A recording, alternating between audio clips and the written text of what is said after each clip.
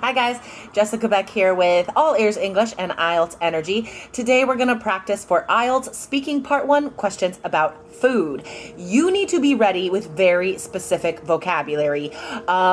You need to be able to describe your favorite foods, the foods you like, the foods you don't like, the foods you cook.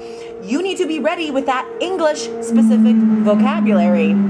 So, here's an example. Here's what I'm eating for lunch. I have leftover meatloaf, which is made of ground beef and ketchup. I have creamy mashed potatoes with butter and cream and parsley. And I have broccoli, on which I like to put mayonnaise, which I know is gross, but that's what I like. So guys, here is your practice assignment. Look in your refrigerator and describe everything you see in English. If you don't know the English word, look it up and then leave a comment with the words you learned below this video.